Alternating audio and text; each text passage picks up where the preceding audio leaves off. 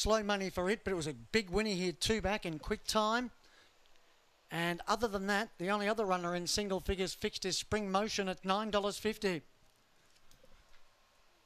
Rum and Rubies has firmed a point late, number 2, $10 into $9. Not out of this at each way odds. Neither's Fab Flyer at $10 fixed. This is quite open. 280 Frosty Flyer is the favourite. And the second line of greyhounds are now locked away. The Black Rug Frosty Flyer, number 7, 280, 340 Ringbark Ruby continues to firm, and Dinah Cheyenne's the third liner. Here comes Allure, set to go.